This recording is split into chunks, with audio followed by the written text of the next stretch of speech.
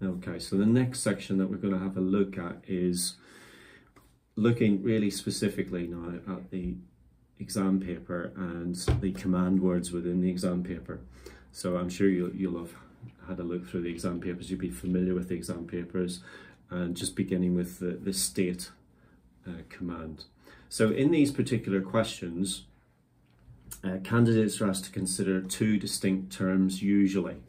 So if you have a hunt through and dig around, you'll see that the state questions ask them to identify or distinguish between two distinct terms such as price and worth, or alternatively they might be asked to identify two distinct aspects of a term.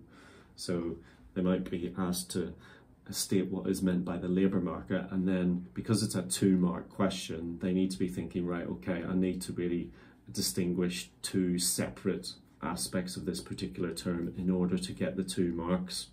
So I really would encourage you to encourage your students to ensure that they include 2 clear points within their answers.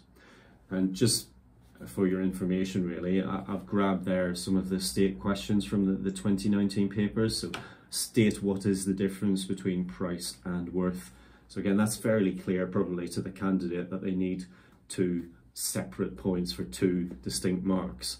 But maybe the next one's not so clear, so state what is meant by the labour market. And again, do encourage your students to be giving 2 clear and distinct points on a question like that. The same with state as what is meant by price stability, and probably an easier question, state what is meant by imports. But again, just that clarity with regard to 2 distinct points is really, really important. So I'm just going to show you now a couple of examples from some papers which I got from the board, just to illustrate the point really. So state the difference between price and worth. Candidates found this a really challenging question actually. So this question, I'm not sure if you're looking maybe at the moment at my annotated copy or not, but you can have a look at that at your leisure, I guess. But this particular candidate, so this was 1 out of 2. Prices set through the forces of supply and demand, and then they didn't really nail it for the worth explanation. So 1 out of 2, but they were on the right lines, kind of distinguishing, right, I need to say something about price and worth individually. The next one states what is meant by the labour market. So this is a good example of the 2 different aspects. So the candidates talked about where households supply their labour for one, and then where firms buy the labour for the other. So again, that's nicely split into it's nicely split into the 2 sections for the 2 marks. Next question. Again, this is another good example of the 2 different aspects, so price stability and inflation, where an inflation rate of 2% is achieved, so one aspect. And then further along, they've talked about will remain at a constant rise.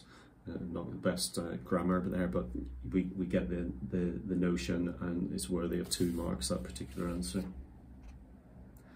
And then finally, probably the easier of all of those questions, I would say, state what is meant by imports. So a good or service purchased from a producer outside your country for one, and then causing an inflow of money for the other mark. So again, that's a fairly straightforward kind of state with 2 easily identified components.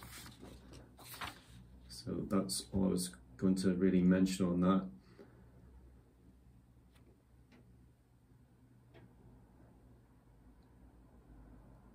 Again, if you've any comments on the state or any questions, do drop them in the chat.